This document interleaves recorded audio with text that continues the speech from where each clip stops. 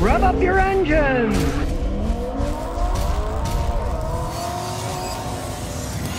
Well, I mean, Jesus, how does towing an all-wheel drive vehicle affect any damage to the car since they're all-wheel drive? I was thinking about buying one that was towed by an RV, but I think they just towed it on the ground. Smart move. Don't buy it. All-wheel drive vehicles are not meant to be towed on the ground with all four wheels on the ground, especially if you got an automatic transmission. Should not be spinning if the car isn't running. Now, you can get those dollies where you drive up front-wheel drive, so the front-wheel drive wheels are on the dolly, and then the rear ones are just spinning because they're not drive wheels. But if you have an all-wheel drive vehicle, they all drive, and the only way to correctly tow it, putting it on top of something and it's riding, it's not spinning down the road. Now, if you do have a standard transmission, you can have less wear that way. Like if you have a four-wheel drive standard transmission, it's not an automatic transmission with fluid in it that lubricates. It's just splash lubrication, so it won't really hurt anything.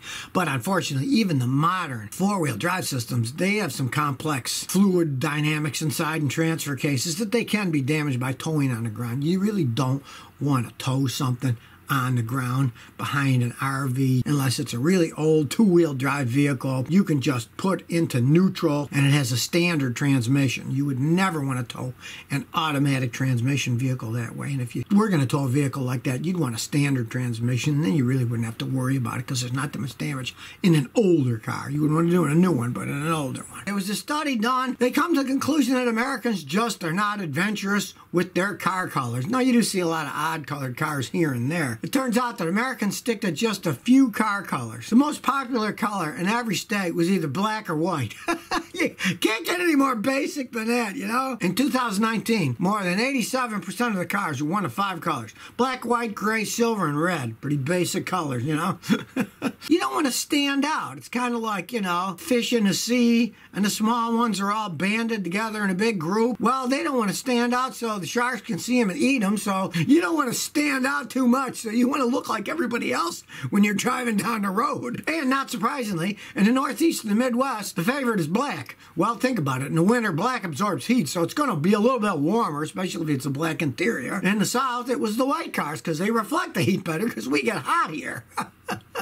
I did a thing years ago with my little non-contact laser thermometer gun, and man, it can get hot inside a car. It can get real hot here in the summer. Inside the interiors, I did one, I was over 180 degrees Fahrenheit in certain spots. I mean, it can get really hot, so it would make sense to have a white car here. Miguel Escamilla says, is a repaired hail damaged car still a good buy? Now, it depends on how badly it was damaged with hail. If it was damaged with hail and it was totaled by an insurance company and then fixed, then it will be a rebuild title or a salvage title, and that makes the value of the car go even if it was only hail. I've had customers buy hail damaged cars. Some of them bought them with the dings there and they didn't even care. If you don't care, that's the best way, because what you see is what you get. It runs okay and it's dinged, you can buy it for almost nothing because it's all damaged up. But let's say it had a bunch of damage and it was fixed. How do you know if it was fixed right? Body work is very hard to do correctly. They might look really nice now, and then a year or two later you'll see it's faded, and maybe they used a bunch of Bondo and then that starts chipping and falling off. If you're buying a vehicle that was a known hail damage, I wouldn't pay that much for it. If you can get a good deal, I have had customers do that. They got good deals. They didn't care that much about the cosmetics, and they drove the car and they had a lot of fun with it. But I've also had customers that bought hail damaged cars that were all fixed up, and they paid primo value of the car, and then they faded. Some of the fiberglass and Bondo would come off and it looked like crap. So you're going to pay a lot less. But look at the title. If the title isn't a clean title, you don't want to pay hardly anything for it, because if you're going to resell it, it's not a clean title and they don't really have any value that way. A Trillo one says, Scott, a huge fan, first time looking at your advice. Looking to buy a 2005 Ford F-250 4x4 diesel. Gonna tow some stuff. I don't know if you get that or an F-150. My advice, you're going used. It's 15 years old. I'd say no. Look at F-150s. There's billions of F-150s out there. When you're buying a used diesel, generally, they have been beaten hard. You didn't see how many miles are on it. I'm sure it's got high mileage, because I know it's guys with diesels generally driving a lot of miles. And fixing diesels is uber expensive when they get old and break down. You're probably better off getting a plain old V8 F-150. They can tow, pull stuff, all you want. But there's a bunch of them out there. You'll have a better choice, and it's not like a diesel engine. They're easier to fix. There's more guys that know how to work on them. If you want a diesel, you got to spend a lot more money and buy a new one and then keep it for a long time. My customers with Ford diesel trucks. It's businesses for them. They run businesses that they use them in, and they see the business, they amortize all the costs and everything, and they're real happy with them.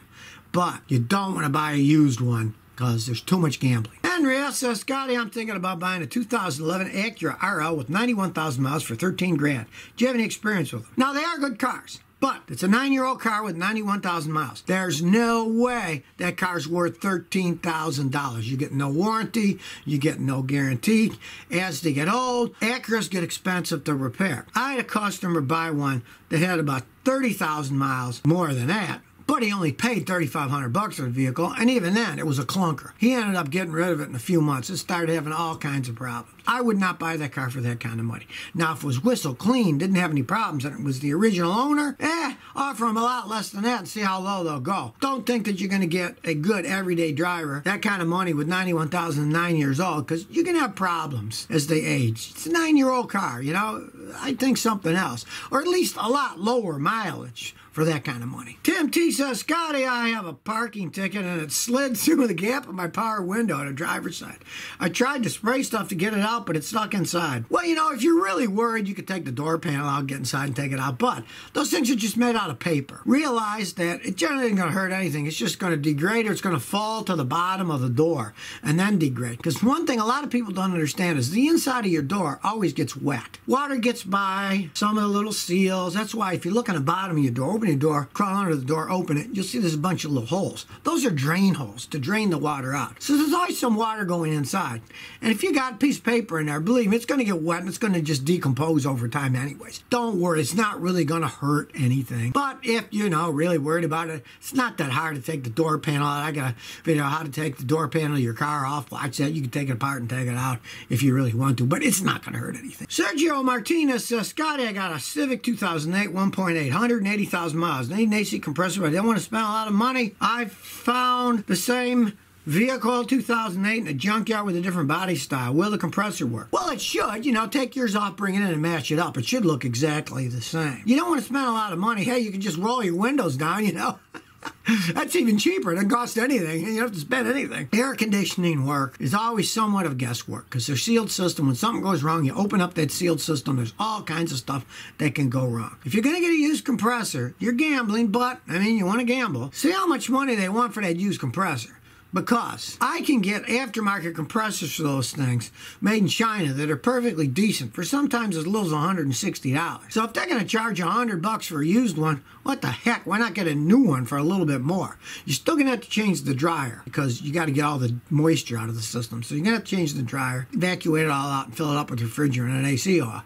But you might kind of look at these new aftermarket ones. A lot of times the junkyards, they just look at the dealer new one. They charge you half of what the new one is. And sometimes you can get a brand new one from China cheaper than you can get one used in a junkyard. Ollie Y says, Scotty, I got 2011 Mazda 3 2-liter with 92,000 miles. Since last week I push the brake pedal, it goes down. I pump it, it stays hard. I don't see any leaks anywhere. What do you think's wrong? There's two things that do that. One is the brake master cylinder's going out. It loses the pressure, you pump it up, it goes. Because if you don't see leaks anywhere and you're not losing any fluid, then generally it's the master cylinder going out. Now let's say you're losing fluid and you do that, but you can't see it leaking anywhere. Then that's almost always the master cylinder. You pull the master cylinder off and you see it had leaked inside the booster, which you can't see because it's a sealed unit. In that case, you'd replace it and suck all the fluid out of the booster and hope the booster's okay. Now the other reason they can sink if you don't see any leaks anywhere, and especially if you're not losing fluid, is the ABS control module, and those things are uber expensive.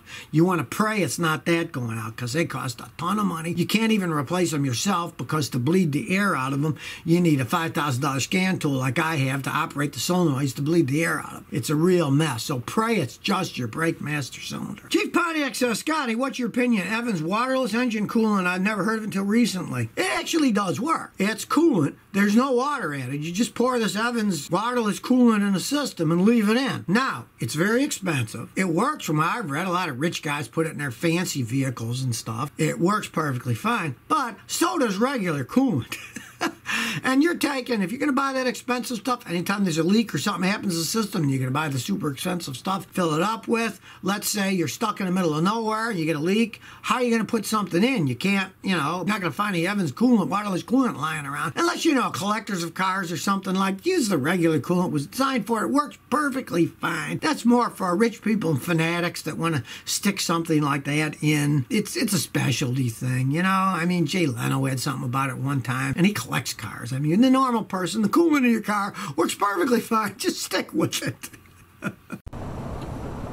So if you never want to miss another one of my new car repair videos, remember to ring that bell.